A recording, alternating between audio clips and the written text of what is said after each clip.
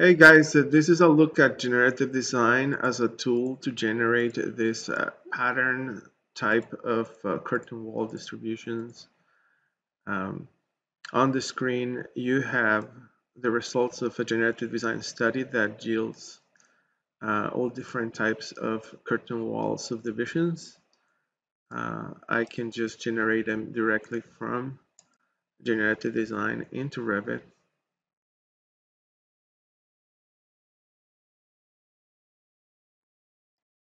All right, and here is the results of that subdivision.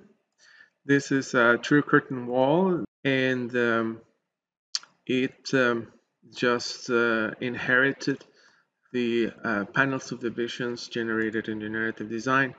So let me quickly show you how this works and how you can start making something like this on your end.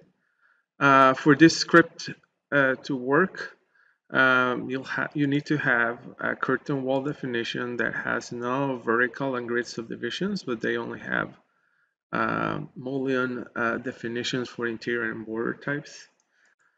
The other part of this, it's the Dynamo script. I am using Revit 2021 and Dynamo 2.6, and you're going to need also the rhythm package from John Pearson in order to work with the subdivisions of the curtain wall grids.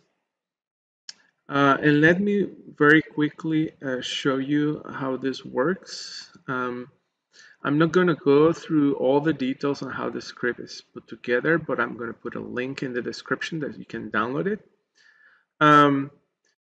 In a nutshell, what this is doing is picking the curtain wall panel and subdivided in pattern modules that are also subdivided using random rules.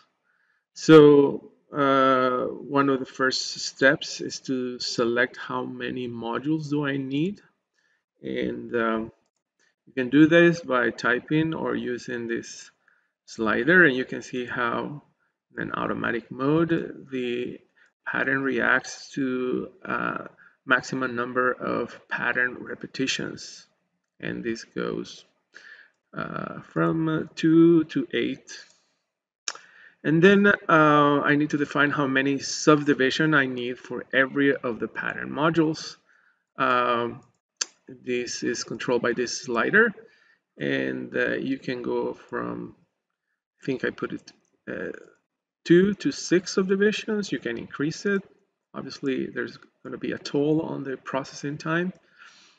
And these random seeds controls how what is the spacing both in the vertical and the horizontal for each of the panels, and this is controlled using a random list of numbers from a minimum and a maximum identified in the script. And to facilitate arriving to a solution that you like or that we like, we can use generative design. So once you open this file and you have the appropriate package of rhythm, you can export this to a generative design study. If everything's correct, you're going to get a green check mark and hit export. This is going to create a definition that can be run within Revit. Close Dynamo, and then hit this tool called Generate Study. The definition associated with the study will be listed in this study type panels. And I'm going to use a randomized method to generate near 100 solutions, and then you hit generate. This is going to take a couple of minutes to generate.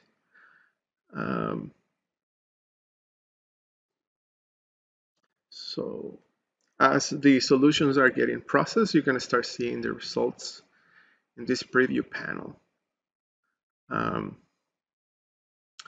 This has remarkably improved in the last versions of generative design. It used to take a longer time to process this, but as you can see here, this number of solutions are processed at a really fast speed lately. And then I can use this multivariable column display to narrow down the solutions and arrive to something that is close to my aesthetics likes. 72 items created. We're getting at the end of the processing time, and I believe here we are.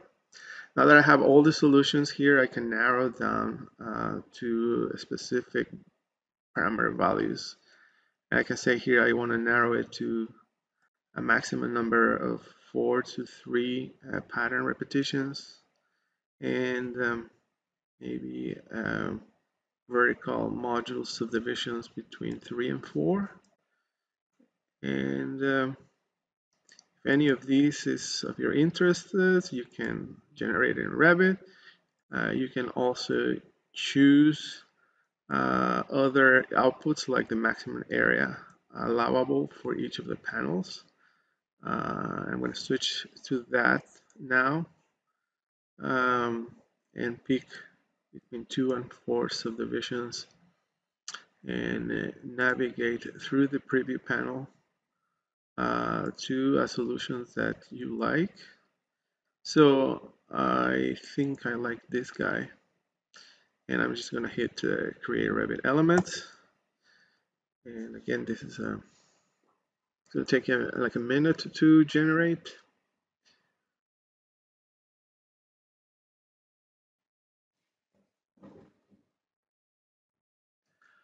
All right, this finished processing, and you can see how now in the background I got that solution for that particular mold and distribution. So hope you like it.